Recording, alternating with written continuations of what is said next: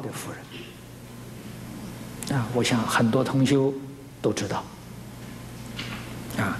周老师从前就是在台中农学院的教授啊，以后农学院改成中兴大学了啊。早年的时候叫农学院，他在那担任教授啊。他的太太在南京的时候，那时候抗战胜利之后住在南京，地藏菩萨化身到他家里去化缘啊。他那个时候没有学佛，也没有给他啊，地藏菩萨就走了啊。走了以后，他忽然感觉到，他说这个和尚来化缘，他怎么进来的？因为在南京他住的那个房子很大啊，院子很大，外面呢是围墙，大门，再经过2门、3门才到里面，3道门，门都关起来都没有开，这个和尚怎么进来的？走了之后啊，门也没有开，这和尚不见了，所以感觉到非常诧异，始终啊解不开这个问题。以后到台湾来学佛了，遇到李老师，把这个事情告诉李老师。李老师说：“你遇到这个和尚啊，是九华山的地藏菩萨。”所以他在忏悔，菩萨跟他画5斤香油没给他。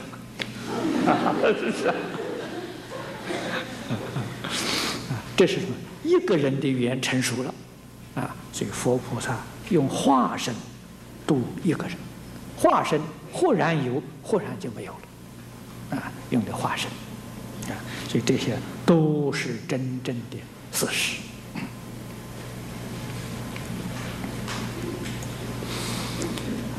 庄严虚空功德成就，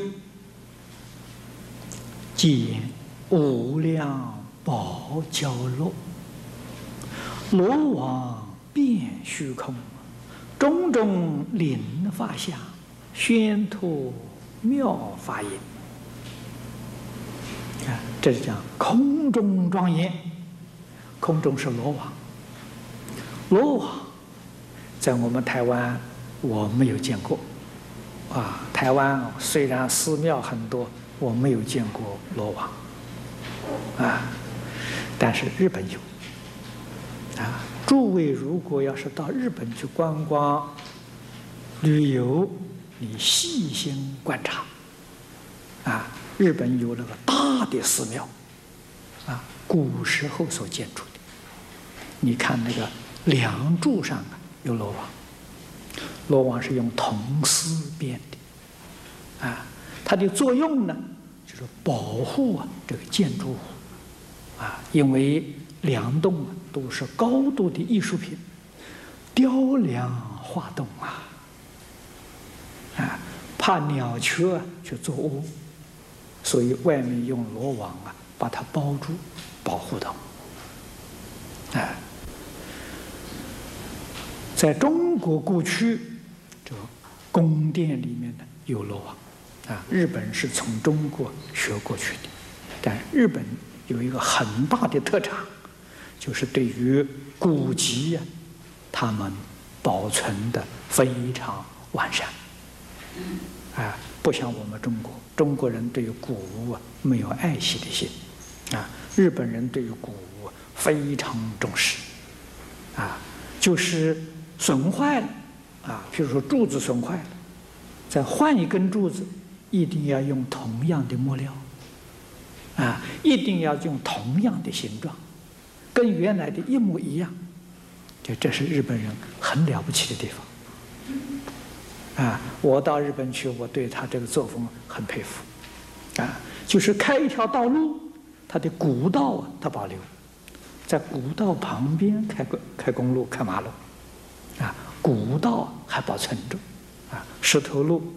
那个骑马、小马车走的这个古道，他们都保存我们这看到非常受感动这个罗网在日本比较普遍比在中国大陆还普遍。经言无量宝网，弥覆佛陀。这西方极乐世界，凡是有树的地方，树的顶上都是用罗网盖覆住。这个是庄严，是美观。皆以金缕珍珠、百千杂宝，奇妙珍异，庄严教室，周匝四面，垂衣宝林，光色晃耀，极净严厉。到这个地方呢，这是把这个罗网的形状、色相给我们说出来了。那么这个我们要细心去体会，去思维，去想象它的美。说自然得风，徐起微动。